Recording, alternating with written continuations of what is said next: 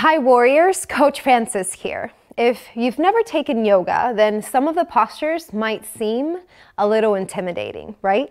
So today I'm going to show you a few of the most common leg postures that you will encounter in a lot of our flows here on Tonal Yoga.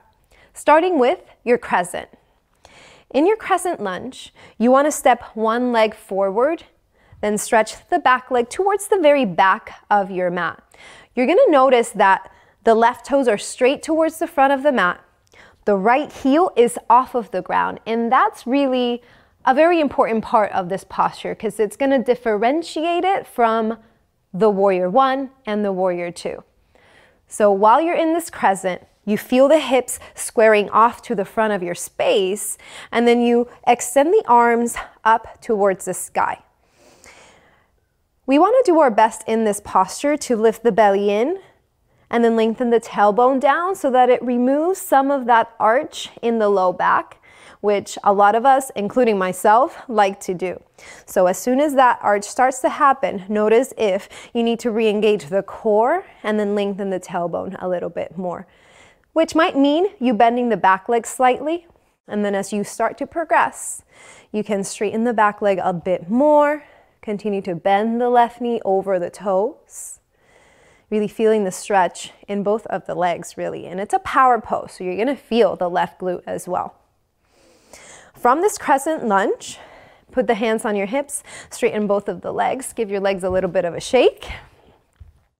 And now I'm going to show you warrior one, which is similar to crescent, but slightly different.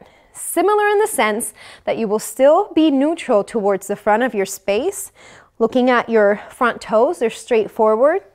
Take the right leg back, or whatever leg is behind you, and instead of keeping the right heel off of the ground, you're going to flatten the heel at an angle, so the heel is flat on the ground.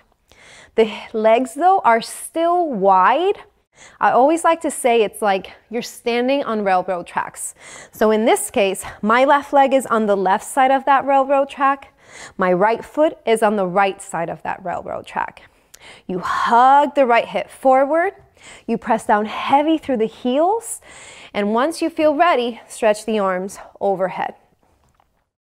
Same concept here. The core is always working in yoga. You are constantly lifting up. With each breath in, you get taller, you create space, you find that strength. And the legs are keeping you anchored here. So the heels press down, you can flutter the toes on the mat, and you get as tall as you can with each breath in.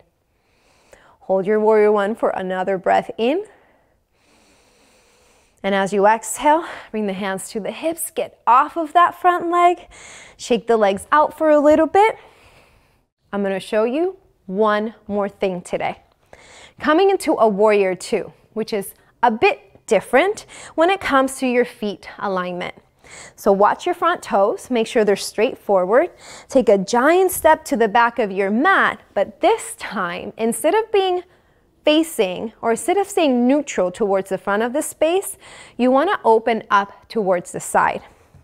Instead of having your feet on those railroad tracks, you align the front heel with your back arch, creating as much of a straight line as possible. So it's a lot of things, right? The left toes are forward, the knee goes over the toes, your body turns to the side of your space, you extend the arms right out of your shoulders, press the shoulders down. Now once you get nice and steady in that warrior two stance, pivot the head to look over your front fingertips. So you're gazing towards your middle finger, your index finger, and just keeping a soft gaze. With each exhale, the front knee bends a bit more, and the back heel presses down into your mat. So it's a very strong pose, like you are spreading the mat apart between the heels of your feet. Take another deep breath in,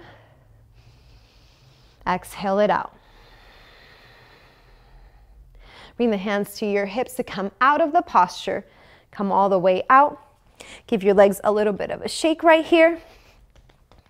And now I'm going to take you through all three postures so you can kind of flow through them and experience the changes of each one. Starting back to your crescent, step one foot forward, then the other leg back. Left toes are forward. Take a deep breath in here. Exhale it out. From this crescent, just pivot the back heel flat. The rest of the body pretty much stays the same. You might just need to adjust slightly. The right hip moves a bit more forward. Left hip moves back in space into your warrior one. So warriors, you just went from your crescent to a warrior one. Both of these stances, you're on those railroad tracks. Take another deep breath in. And as you exhale, join me in a warrior two. Heel toe, that front foot, move the back foot to make sure that front heel is in line with the back arch. Rebend the front leg, look over your left fingertips. Press the right heel back onto the ground. Take another big breath in, maybe find a deeper stretch. And as you exhale, bring the hands to the hips, stretch out the front leg, shake the hips out, shake the legs out. Should feel nice to come out of that for a bit.